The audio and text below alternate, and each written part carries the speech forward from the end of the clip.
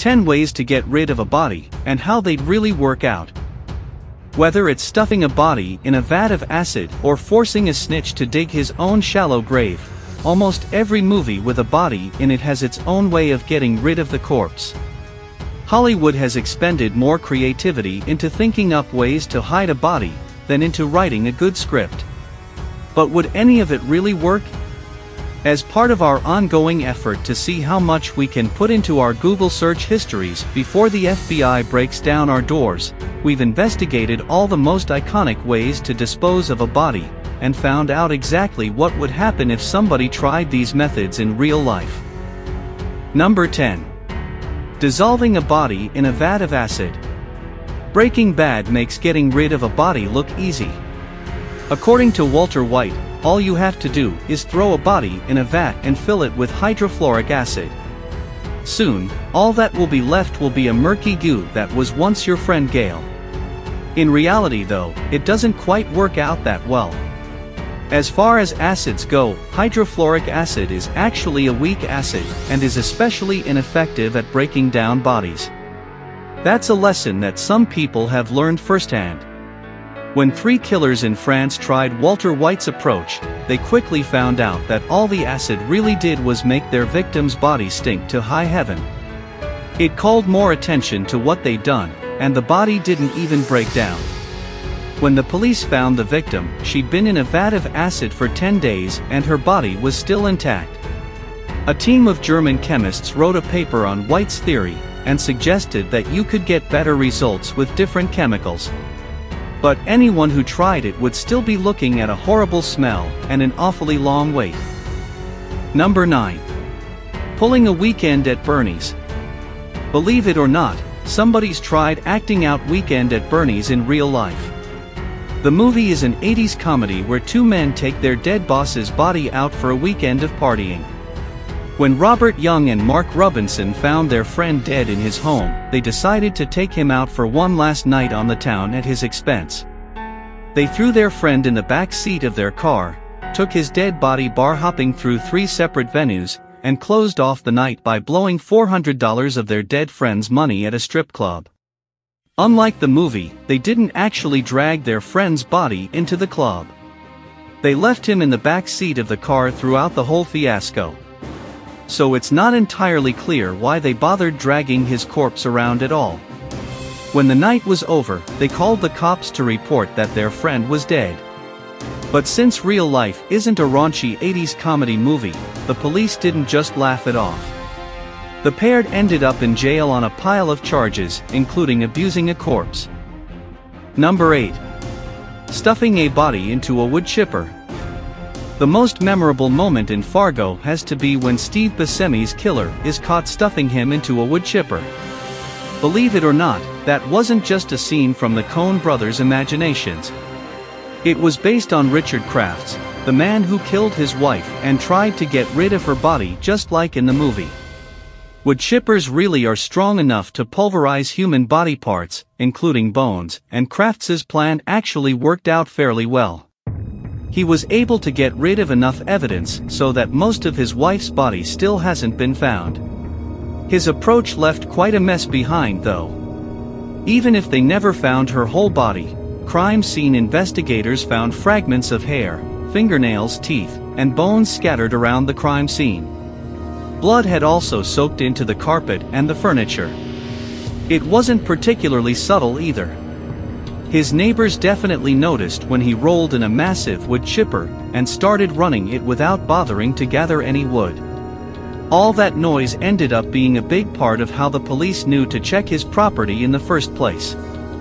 Number 7. Making them dig their own graves. The Wild West classic is to hold your victim at gunpoint and make him dig his own grave. It's a fine way to avoid a little backbreaking labor. But if you're going to make someone bury himself, you'd better leave a few days open in your schedule.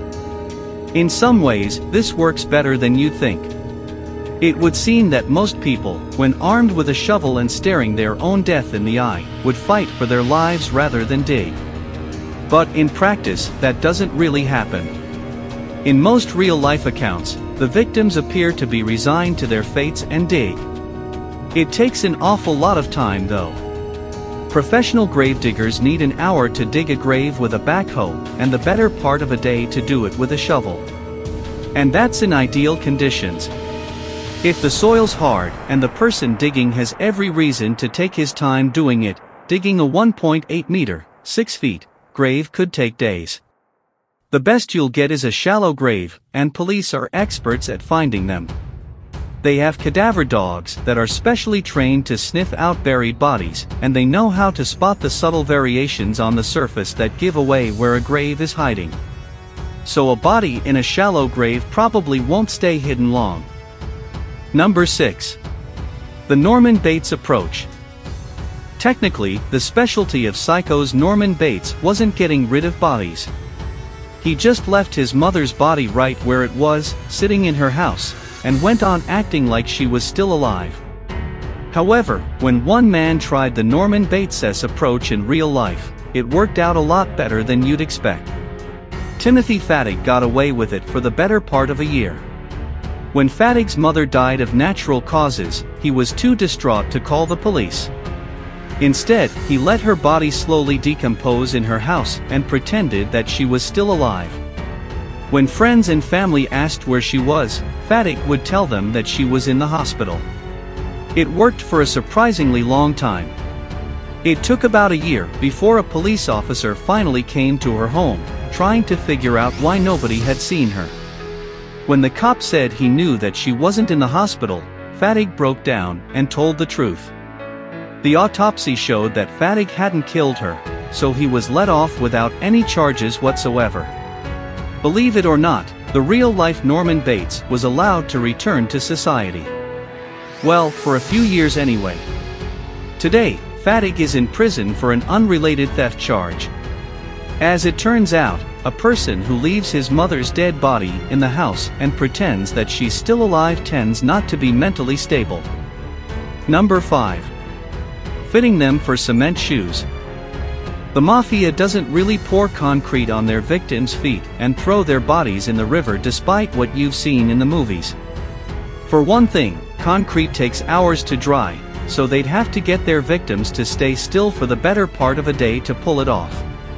Plus, it doesn't work particularly well. Gangsters have tried this in real life, just not Italian ones. In 2016, Peter Martinez, a member of the Crips gang, was fitted with a pair of cement shoes and thrown into Brooklyn's Sheepshead Bay. His body didn't stay hidden for long. Air bubbles in the concrete caused Martinez's body to float back up nearly as soon as he was thrown in. The tidal flow then knocked him around and sent him washing up on the coast of Manhattan Beach, where a group of families trying to enjoy a nice day out with their kids found him drifting up to the shore. Number 4. Calling the cleanup crew. In movies, the mob usually has a professional on hand just for this job.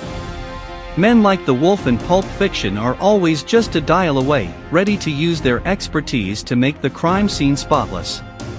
In reality, this job probably doesn't exist. We couldn't find a single example of a person making a living by cleaning up crime scenes before the cops could find them. Scrubbing the scene of a death takes an average of 9 to 12 hours. According to crime scene cleaner Scott Vogel, it requires much more than rubber gloves and Lysol. The blood and human waste seeps into the furniture, the carpets, and even the walls. Crime scene cleaners often have to tear apart the whole interior of a room to get it back to normal. They say that the hardest part is getting rid of the smell of death that lingers in the air. Professionals have large machines and specially formulated chemicals for that purpose. However, even with their equipment, they aren't always able to get rid of the stench of blood and guts. Some people have learned this the hard way. For example, Phyllis Simmons spent several days trying to scrub her floors after she stabbed a man to death. When the cops caught her, there was still evidence left over at the crime scene. Number 3. Feeding the body to pigs. According to the movie Snatch, there's no better way to get rid of a body than to feed it to pigs. They will go through bone like butter, the character Bricktop says in the movie. They will go through a body that weighs 90 kilograms, 200 pounds, in about 8 minutes. Theoretically, his idea should work. Pigs really will eat anything. They don't even need to be that hungry. One group of pigs attacked, killed, and ate the farmer who owned them while he was giving them food. They have been known to eat bones, and it's been theorized that a group of 14 lactating sows could work through an adult man within 2 hours. It has to be a lactating sow though. If you use other types of pigs, it can take weeks. No matter how effective this seems to be in theory, it has never worked perfectly in practice. In most cases, the pigs have left gnawed-up bones or scattered body parts behind. Even serial killer Robert Pickton, who made feeding his victims to pigs part of his signature, had a wealth of evidence lying in pens, untouched by the pigs, when he was arrested. Number 2. Burning the house down. One classic way to clean up a crime scene is to get rid of it altogether. In countless CSI episodes and horror films, people have disposed of bodies by just burning the people's houses to the ground completely, taking all the evidence with them. In reality though, house fires don't turn bodies into the unidentifiable ash you see on TV. Crematoriums usually have to get their temperatures as high as 1,100 to 1,500 degrees Celsius, 2,000 to 2,700 degrees Fahrenheit, to turn a body into ash, far hotter than the 800 to 900 degrees Celsius, 1,500 to 1,700 degrees Fahrenheit, you'll get in a wood fire. Even then, cremations usually leave behind little bone fragments that have to be ground up by hand before they can be given back to the family. Those fragments are enough to get somebody arrested. They're harder to analyze, but it can be done. Crime scene investigators also have dogs that can sniff out gasoline and other signs that a house fire was set on purpose. Several killers tried this approach in real life, and were usually stuck with fragments of bones that they couldn't figure out how to get rid of, and that ended up incriminating them. In one case, 2 killers actually tried to burn a body 3 times, and still couldn't get rid of the bones. Number 1. Burying a body beneath a coffin. In one episode of Dexter, the serial killer star gives another character a tip on how to hide a body, so that it will never be found. Bury them in someone else's grave, he says, underneath another man's coffin. Nobody will ever dig it up. This idea has been tried in real life, and it actually worked fairly well. In the 1920s, the de Cavalcante crime family used a funeral home that they owned to bury their murder victims under their customers' bodies. They built double-decker coffins with a secret compartment underneath. There, they would hide the dead body of one of their victims underneath the corpse of a relative of some grieving family. The pallbearers would notice the unusual weight of the coffin and would often give each other strange looks as they struggled to carry it to the tomb. But nobody ever asked any questions. No one figured out what the de Cavalcante family was doing until 2003, when a mob snitch described the technique in a courtroom. By then, they'd been getting away with murder for about 80 years.